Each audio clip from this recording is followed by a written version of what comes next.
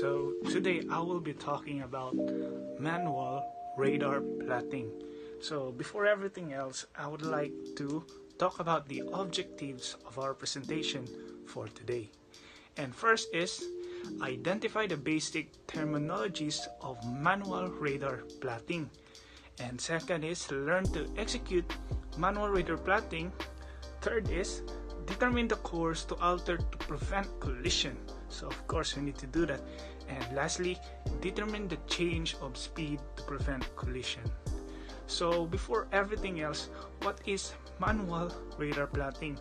So when we speak about manual radar plotting, from the word itself manual, we will be doing it by hand. So manual radar plotting is about getting information that ARPA provides by calculating the data manually.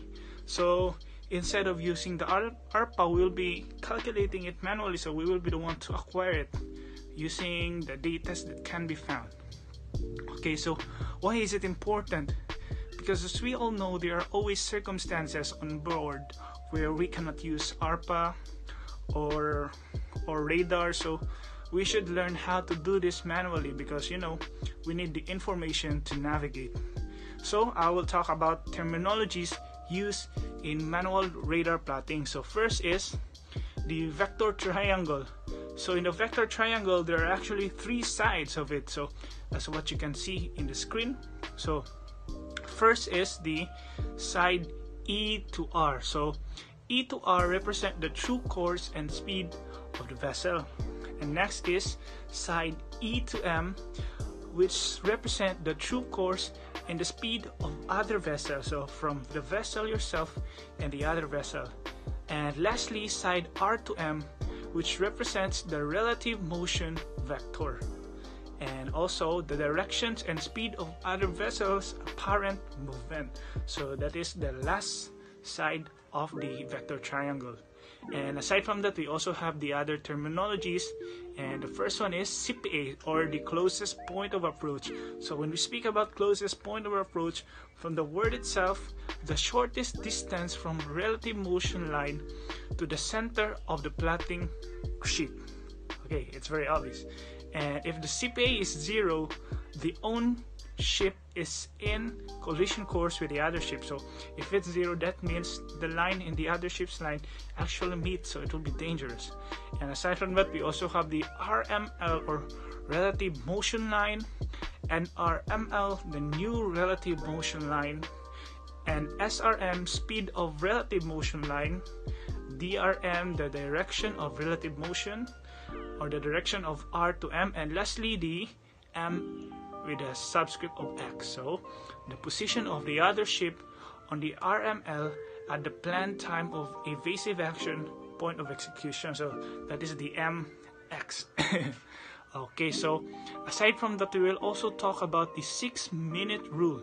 So when doing manual radar plotting, we should always consider this rule. So time, distance, and speed relations are easy to use by the 6-minute rules for problems. So it should be speed is in knots. Knots are measured per hour. So that's what we should always consider. For example, if vessel travels 18.2 knots, then she will travel 1/10 of that speed, which is 1.82 nautical miles in 6 minutes.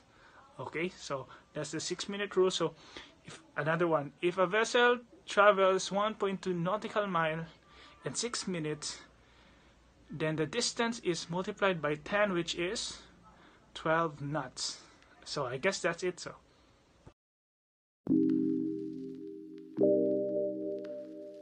good day everyone, this is Tagud Levin, and in my discussion we will be doing how to do manual radar plotting. So in the past discussions, so we have already discussed what is manual radar plotting, why do we do manual radar plotting, and also discuss about the terminologies used in plotting.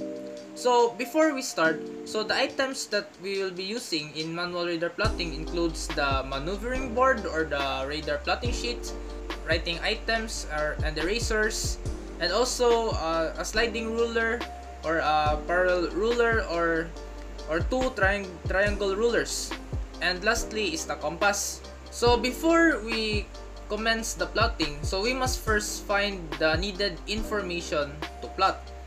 So in our example, so it is determined that our ship is traveling at 0 degrees true with a speed of 20 knots. So in the first sighting of the other vessel, so the vessel is first located at 45 degrees true, having a distance of 9 nautical miles from our vessel. So after 6 minutes, so the vessel has a bearing of 50 degrees true with the distance of 7 nautical miles from our ship. So what we must find in this information that we gather? So we need to find the DRM, or the direction of the relative motion, the SRM, speed of relative motion, the BCPA, or the bearing of the closest point of approach, the RCPA, or the range of closest point of approach, the TCPA, or the time of the closest point of approach, and lastly is the targets, true course, and speed. So first of all, we must plot the first sighting of the vessel, which is located 45 degrees true with a range of 9 nautical miles. So here in the plotting sheet, so in order to measure the distance, so we use the distance scale of 12 nautical miles. So next one, similar to the R0 or plotting the R0, is we need also to plot the information of the M6 or the sightings of the other vessel after 6 minutes. So which is 50 degrees true with a distance of 7 nautical miles. So similar to the R0, so we also use the distance scale of 12 nautical miles. So after plotting the R0 and the M6, so we have our R to M vector. So we connect the R0 and the M6, and we are now making a relative motion line, in which if we transfer the line into the center of the plotting sheet, so the DRM is 209 degrees true. So after finding the DRM, so we need also to find the SRM, which is the distance between the R to M.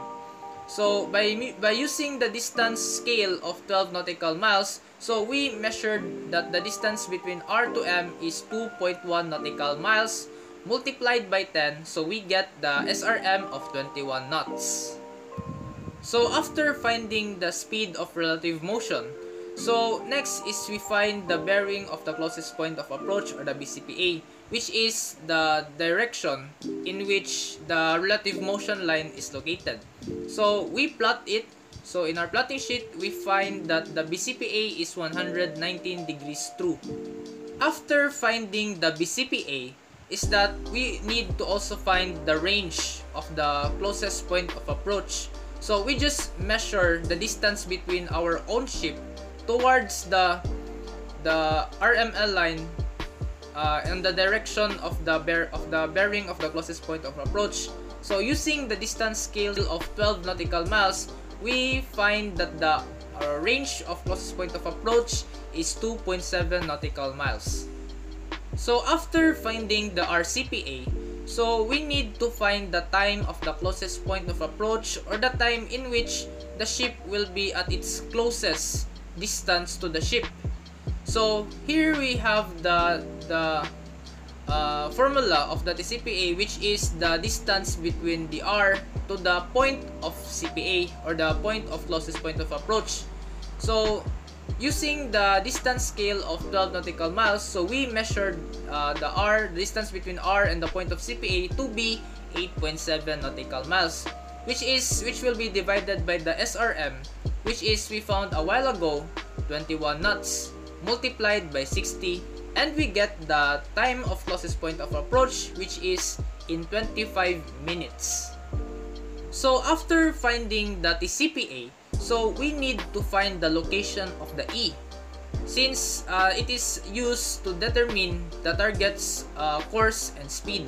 So first of all is we need to plot the course of our own ship and move it towards the R.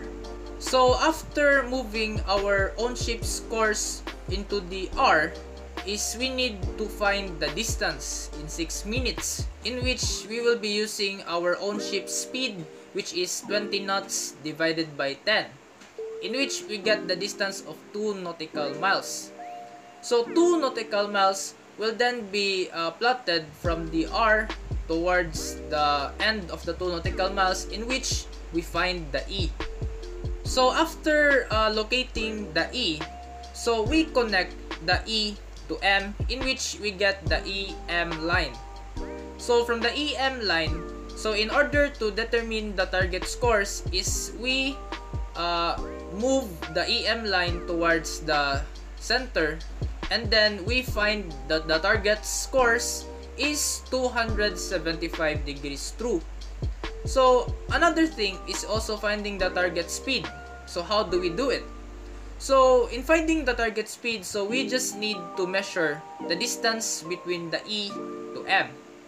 So in our plotting sheet, so the distance between E to M is 1.6 nautical miles, and which is multiplied by 10, and we get the target's speed, which is 16 knots. So that is what you need to do in manual radar plotting. So what if our vessel is proceeding in a collision course, in which the collision course means that our BCPA is non-existing and our RCPA is at 0 nautical miles. So how to find the course and speed to alter to avoid collision? So similar as what we did a while ago on manual radar plotting, so we need to find the information to plot, which is our own ship's course, which is on 0 degrees true and a speed of 20 knots. So the first sighting of the other vessel is at a bearing of 45 degrees true with a distance of 10 nautical miles. So after 6 minutes, the vessel is sighted still at 45 degrees true with a decreasing distance of 8 nautical miles. So through plotting, so we found out that the DRM is 225 degrees true, SRM of 20 knots. Since this is a collision course, so the BCPA is not applicable and the RCPA is 0 nautical miles and the TCPA is at 30 minutes. So through plotting, we also found out that the target scores and speed is 290 degrees true and 20 knots. So here is the catch. Our ship plans to maneuver with the contact is at 4 nautical miles range and maneuver for a CPA of 2 nautical miles on our port side. So after doing the manual radar plotting of the given information and also finding other informations related to the target, so we got additional information, which is what range our vessel needs to alter its course. So here is the MX. So in our MX, so we just measure from our own ship through the distance scale 4 nautical miles and then place it on our relative motion line, which is we got here in the plotting sheet an MX at 4 nautical miles. So after finding the MX, since it is also on the given that we need at a CPA of 2 nautical miles, so we need to make sure that we need to maneuver at port side. So through that, so we connect the MX to our 2 nautical miles range from our ship, which is in our plotting sheet. We connect them and we got the new relative motion line. So after plotting the new relative motion line, so all we need to do is to transfer it into the M. So after transferring the new relative motion line, so we need to find the R1. Since upon finding the R1, we can also find the course that we need to alter. So in finding the R1, so we just need to use the compass, in which we use the E to R as basis, in which we make an arc connecting into the new RML. So after finding the R1, so in order to know our new course or the course to alter, so we just need to connect E to R1.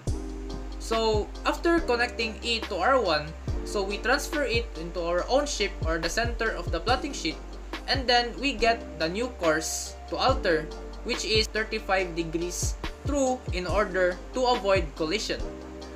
So what if our vessel cannot alter course in order to avoid collision? So what we need to do is to reduce the speed of the vessel instead. So how do we do that? How to find the new speed to change? So unlike in finding the new course to alter, so the R1 is located between the intersection of the new relative motion line and the E to R line.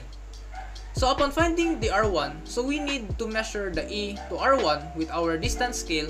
So in our plotting sheet right here, so we get a distance of 1 nautical miles, which is multiplied to 10, and we get the new speed, which is 10 knots. So in other words, if the other vessel reaches a range of 4 nautical miles, so instead of altering our course, so we can reduce our speed from 20 knots to 10 knots per hour.